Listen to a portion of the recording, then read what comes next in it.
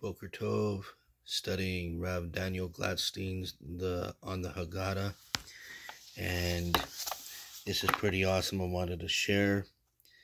Rav Shamshon elucidates. So he talks about how Adam Harishon impunged the 4 letters of Hashem's name, Yud K Vav K, as he sinned in 4 major ways. He sinned through idolatry, immorality, murder, and Lashon Hara. And the Avos, the fathers, endeavored to rectify these sins and restore the letters that had been sullied. Abraham rectified the sin of idolatry by breaking his father's idols. He thereby restored the first hay of Hashem's name, which is the reason for the extra hay in the name of Abraham. And Yitzhak rectified the sin of murder by willingly going to the Akedah. He thus rectified the Yud of Hashem's name, Zechok, which can refer to murder. And thus, in Sarah's statement, Zechok asa li Elokim, God has made laughter for me, in Bereshit 21:6.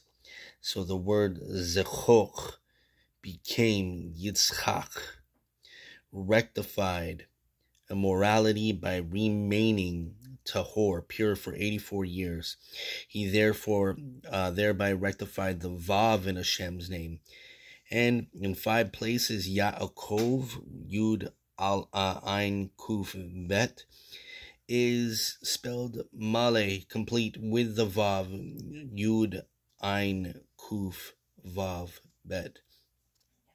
And the Avos, however, rectified only 3 of the corrupted letters. Therefore, Hashem told Moshe Rabbeinu, as it says, Ushmi Hashem lo nadati lahem.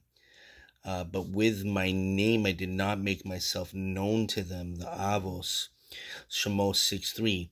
The second hay had not yet been corrected. So Moshe corrected the final hay by teaching Torah to the Bnei Israel. The 5 books of the Torah represented the hay.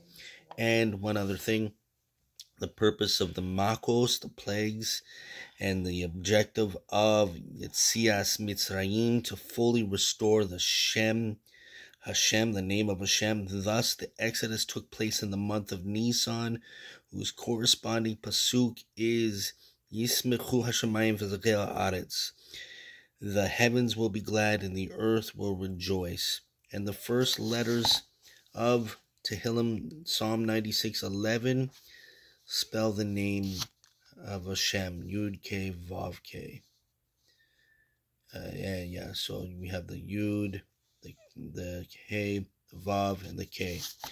And so I wanted to share that as Pesach is approaching quickly. Have a good day. Yom Tov.